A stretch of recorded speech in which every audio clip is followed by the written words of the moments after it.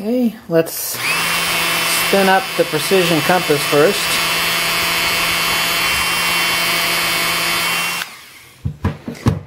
And let's place our compass on our neodymium.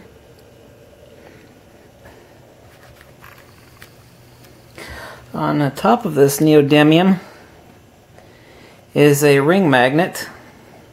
And the base here we have a 2 by 2 by 1 inch neodymium iron boron. We're able to reproduce the same results using the ferrocell, which shows you the hypotrochoid pattern of magnetic reciprocation using light, but you're able to see it here as well on the base of the compass. It will draw out a hypotrochoid pattern along on the face of the magnet. If I had a very, very tiny pin in the base of that, you would actually see that. Additionally, there is incredible stability in the compass, because right now what you crudely call attraction, we got dielectric voidance. We have unlike polarities between the top of the compass, where I have the ring magnet, and the other neodymium. Both of these are neodymiums. But if you look closely, you will see that there is a hypotrochoid pattern being drawn on the face of the magnet. What you'd crudely call a spirograph pattern. It's a necessitated toroidal vortex of the reciprocating hyperboloid, which is nature's sphere. It would be an inverse sphere is a hyperboloid. That is necessitative magnetic divergence, closed loops of magnetic reciprocation. This is a precision compass. The stability, look how great the stability is on this compass. I'm actually holding here in case it falls as it spins down, but it has incredible stability, and it only has this stability because I have one magnet attached on the compass, and the other magnet under dielectric voidance. So these two magnets are coming together under dielectric voidance. So you've never seen this before. So I'm able to reproduce the hypotrochoid pattern. Look, I have not spun the compass up again. I mean, incredible stability. And the only way you can achieve this is between two magnets. I mean, this isn't, well, it is a precision compass. It's not an extreme military grade precision compass. So let me spin it up again some more for you. This time the opposite direction. By spinning up the brass mass of the gyroscopic flywheel in the opposite direction, I'm able to draw out a hypotrochoid in inverse pattern.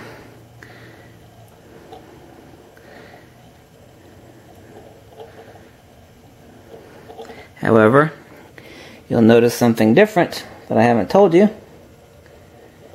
Let's see if you can get it.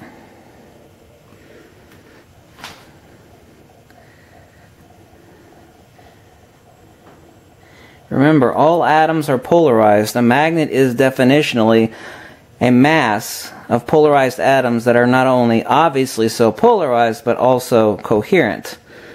That is the only thing that differentiates a magnet that's been pulsed or induced from either a magnetizer coil or a stroke of another magnet. So we're going to talk about polarization, but also coherency. So you'll see the hypotrochoid pattern in inverse due to inverse spin of the brass gyroscopic flywheel, the main mass, obviously. Have incredible long-lived stability. There's nothing in this experiment other than a quasi-precision gyroscope, a $1 ring magnet, and a $50 neodymium iron boron. There's nothing here. The whole thing is resting obviously on a box of Triscuits. There's nothing else here other than the gyroscope and the two magnets. The total here between the magnets and the gyroscopes, the two magnets and the gyroscopes, is about $110. But importantly, the hypotrochoid pattern of magnetic reciprocation is being drawn out. Like I said, if there was a pin there, you'd be able to see it.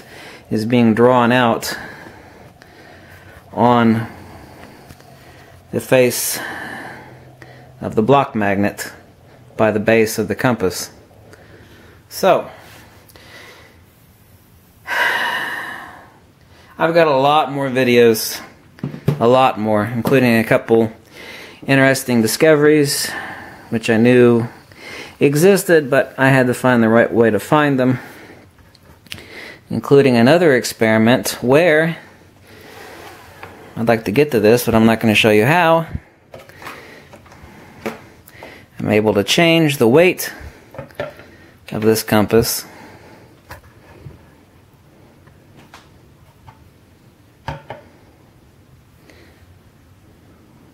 Let me zero it out. Able to change the weight of this compass from its current weight to another weight by changing magnetic polarity and the introduction of a coil. Did I say that correctly? Yes. I'm able to change the weight of this compass, the ultimate weight of the entire system actually, but only thing that's being changed is this compass. You have to take into consideration the entire weight of the system. I'm able to change the weight of this using 3 magnets and a coil and absolutely no input other than the spin up to the brass flywheel. I'm sure you're eager to see that.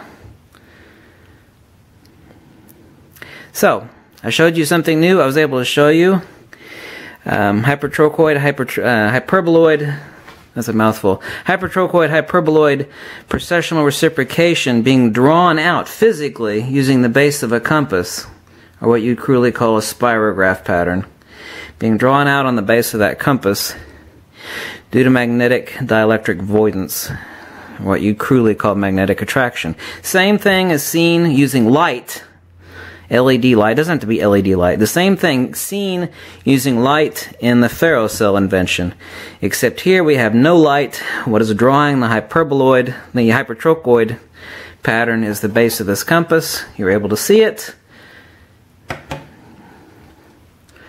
So, a macrocosmic model of gyromagnetic precessional hypertrochoid reciprocation being drawn out by the base of a compass on the top of a large magnet due to this ring magnet here, it's just taped there, and that 2-inch block magnet. Many more videos to come. I've got some fascinating stuff to show you. I'm busting my fanny on the book. It's about 6 o'clock in the morning. I've been experimenting all night. I blew my own mind yesterday on a discovery, and I'm so wound up I haven't slept in 2 days because of the discovery. So, wonderful news. Great stuff. You've seen something new. I was able to show you the hypertrochoid in another way, so I hope you like it.